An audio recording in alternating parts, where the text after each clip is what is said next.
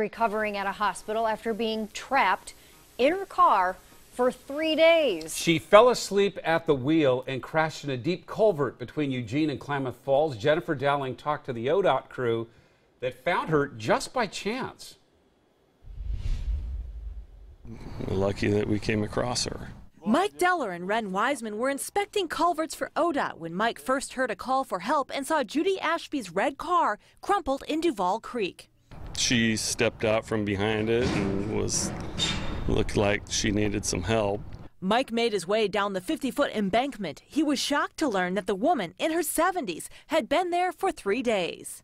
Tried to get her something, some water, and had some crackers. Judy's knee was swollen.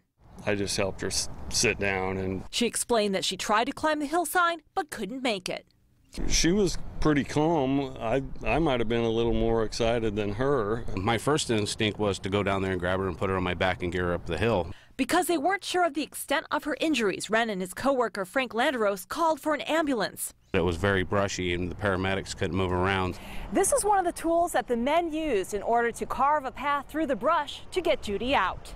Made it a nice area for when they had to bring Judy up.